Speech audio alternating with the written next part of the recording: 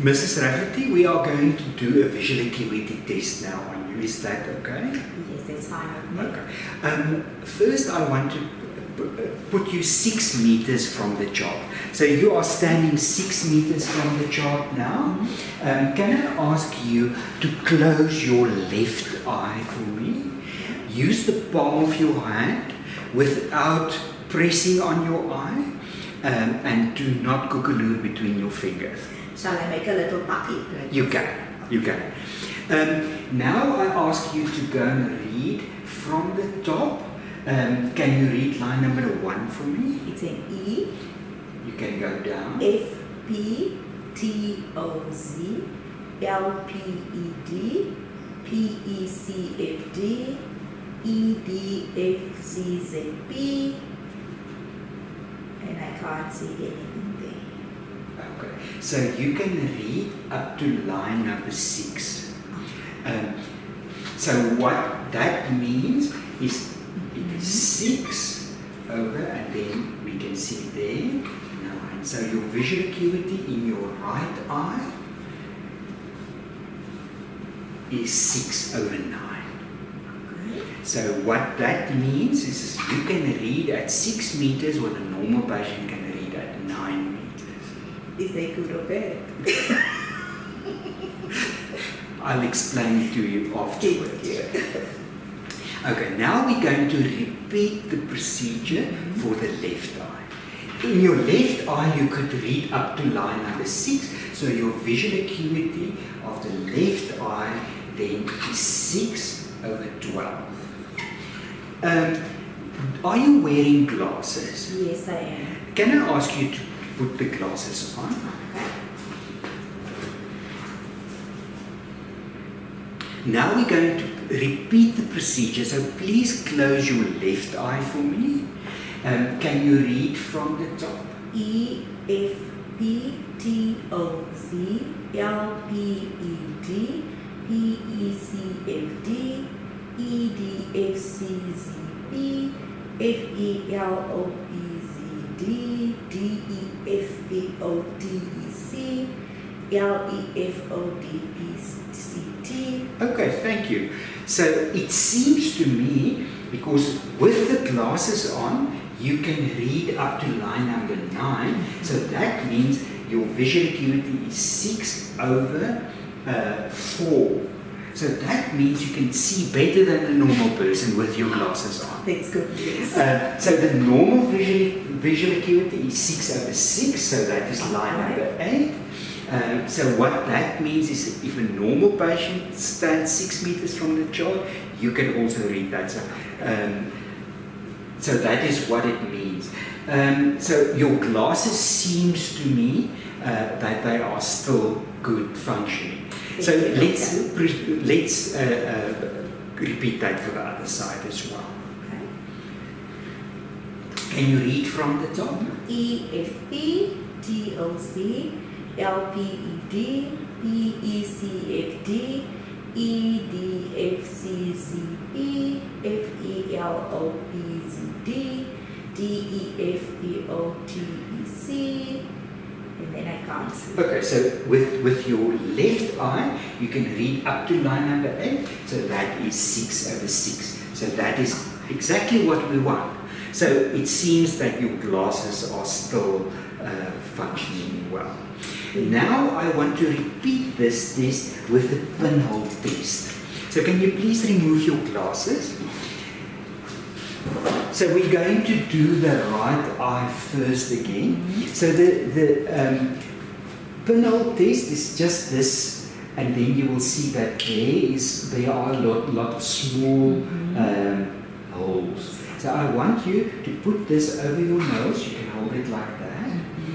Find a hole to look through, and can you read from the top for me again? E F P T O Z L P E D P E C F D E D F C Z P F E L O P Z D D E F P O T E C, and then I can't see. Okay, so with your pinhole, so this one is with the glasses, and this one is with the pinhole.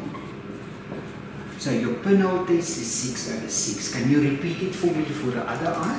So you just turn that around and look through the holes and make sure that you can see through the hole. Can you read from line number 5 for me? PECFD, Down. EDFCZP, FEL, I can't see, PZD, and then I can't see. Okay, so you could read up to line number 7, so that means your visual acuity is 6/7.5. So that means that you can read at 6 meters with your pinhole, where a normal patient will be able to see 7.5 at 7.5 meters. So what it means is that with your visual acuity without glasses, you have a refractive error. So how do I determine, do you need glasses or do you need a consultation? Is that if we do the pinhole and you see better with the pinhole, it means that you've got a refractive error. And we confirmed that with the glasses. So the glasses the optometrist gave you is still good and functioning. So I don't think it's necessary for a specialist. Thank you so much, Doctor. That is very comforting. Thank you. Good day, Mr. Van Wyk. I hear you've got problems with poor vision. Yeah, I'm really struggling to see. Okay. What I'm going to do now is I'm going to determine your visual acuity. Can you read this top letter for me? Close your left eye. No, I can't see the top letter. Okay. So what I'm going to do is I'm going to give you a pinhole. So this is a pinhole. So there's some small little holes there. Try and see if you can see through that. Can you see the top letter there? No, I still can't see the top. So you cannot see that letter. Okay. Move 3 meters closer. You can just come and stand here. Okay. Now, can you see the top letter? No, I still can't see it. Okay. Now I'm going to stand here at 3 meters. Can you see my fingers here? No. Close your left eye for me, please. No. You cannot see my fingers? No. Okay, now at 1 meter, can you see my fingers? No. Okay. Now I'm just going to ask if you can see my hand. Can you see my hand? I can see the movement, yes. Okay, thank you. Now let's repeat it for the other eye. Can you stand there at 6 meters again? Can you see this top letter for me? No, I can't. Okay. Now I'm going to repeat it with the pinhole. Can you just hold this in front of you? Can you see? No, I still can't see the top one. Okay. Let's move 3 meters closer. Close your right eye. Can you see this top letter? No, I still can't see it. Okay. Now I'm going to. Can you see my fingers here at 3 meters? No. I'm going to come closer. Can you see my fingers at 1 meter? No. Okay. Can you see my hand? Yes, I see movement. Okay. Thank you. Thank you very much. So the visual acuity is then hand movements in both eyes. So the problem is if we've got a patient with poor vision or low vision, it is always difficult to determine the visual acuity. So if the patient cannot read the top letter, it means the patient's vision is worse than 6/60. So that means this patient cannot read at 6 meters what a patient at 60 meters can read.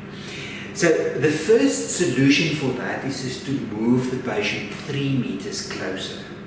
So if the patient is 3 meters closer, then, so say for instance the patient could read the top letter at 3 meters, then the visual acuity will be 3/60.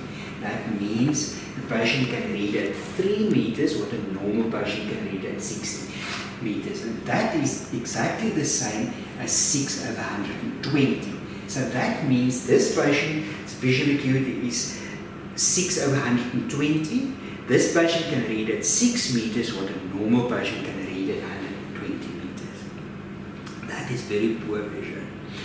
If a patient cannot read the letter at 3 meters, the next step is to do fingers counting at 3 meters. So you ask if the patient can count your fingers at 3 meters. If the patient cannot do that, you move closer to 1 meter. Then we say the visual acuity is fingers counting 1 meter. If the patient cannot read that or see your fingers, then you do hand movements. So what we do with hand movements is you move your fingers in front of the patient without causing wind flow so that the patient cannot feel. If the patient cannot see hand movements, the next step is to determine light perception. So light perception is where you use a light, shine it into the patient's eye and ask if he can see the light. If he can see the light, it means the patient's visual acuity is light perception. If the patient cannot see light perception, then we say the patient has got no light perception, and then the patient